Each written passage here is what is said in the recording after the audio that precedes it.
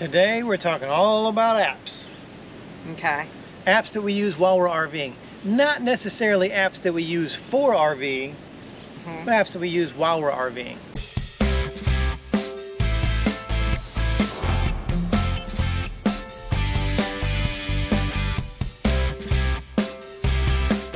Because there are so many different options for all these different apps, we've teamed up with 5 other channels. Yeah. In a collaboration. They're going to release a video at the exact same time today, talking about the apps that they use while they're RVing. So after you get done watching here, go into the description, look up those channels, and go watch and see what apps they're using for RVing. Yes. App number 1, which is super important. Yeah. It's an app called Open Signal. Okay. And so what it does is it checks your internet strength. Well, that's the one. Yeah. Okay. So because we stay at Thousand Trails a lot, and Thousand Trails are like a first come first serve, you get to choose your site.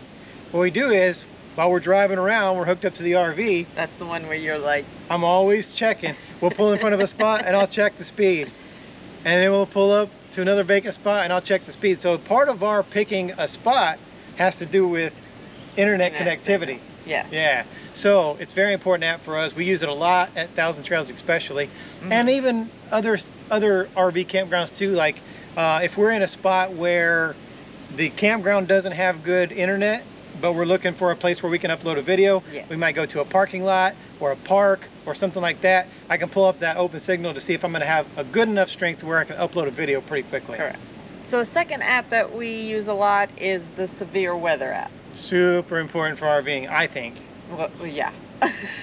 Especially for us. This app is really cool because when you are in a severe weather situation, the news is always talking about the county that you're in. Yes. And because we have never been to a lot of the places that we go, we don't know what county we're in. We don't know the shape of the county.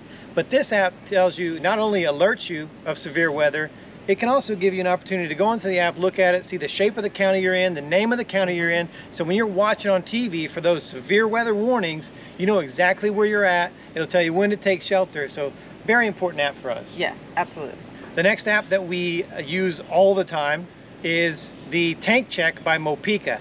So we have these sensors that go on the bottom of our propane tanks, and this app tells us the exact level. It shoots an infrared beam through it, so it gives you way more accurate of a reading than just those screw-on type things. And you don't have to leave the inside of the rig to know what we have. Exactly. Yeah, so it has saved us quite a few times on running out of propane, and you always run out in the middle of the night. So it's a very convenient app to have. Exactly. It's super easy to use. If you want to get your own Mopica monitoring system, we'll put a link in the description below so you can go check those out too. Number 4 app is going to be the U-Disc for disc golf. Yeah, we love disc golf. This is a super cool app. This is the only app that we're going to talk about today that is a pay app, and it's like $5 for the whole year. Yeah. So it's very affordable. But we use this app to find courses, to keep score, and while you're on the course, it even has a map to tell you how to get from one hole to another, which is important because a lot of these places, they don't show. It's not well marked. Exactly. How the course rolls. Yeah. So this app helps out a lot. You can also find reviews on there from other people who have run these courses, and they can tell you kind of where the water hazards are. If it's a beginner, intermediate, experienced course. Or if it's a closed course or a paid course, you have to pay to get on the course. Or sometimes it's like on a school ground, so you can only access it after school hours or on weekends. Yeah. So that app tells you everything for disc golf. The last app we're going to talk about, one of my favorite apps. We've only been using it for a few months, but we absolutely love it, and it's an app called Volley. We use Volley for our patrons. Yes. To keep in touch, keep in communication. It is a video sharing app, so in real time they can share with us text messages, they can share with us voice recordings or video recordings, and we get an alert as soon as they upload anything, and we can answer them right back. So it's almost like having real-time conversation. Yeah. So our patrons get real-time access to us almost 24 hours a day, 7 days a week.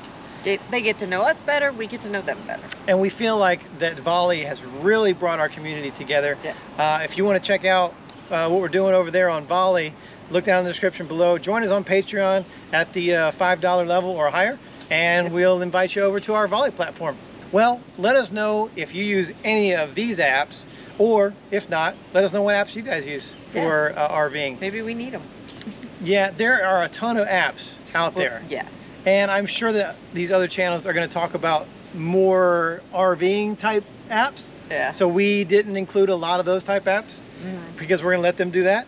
But we are curious to see what apps that they are going to list in their videos. Yes, I'm very, very curious about a couple channels. So we're going to leave right now, and we're going to pop over and watch those videos. You do the same. Look in the description, pop over to those channels, watch theirs, and see what apps that they're using. Well, like we do at the end of all of our videos, we're going to honor a fallen hero. If you want to get involved with helping us help veterans, everything you need to know is down in the description of the video. We appreciate you watching. We'll see you next time. Bye. Bye.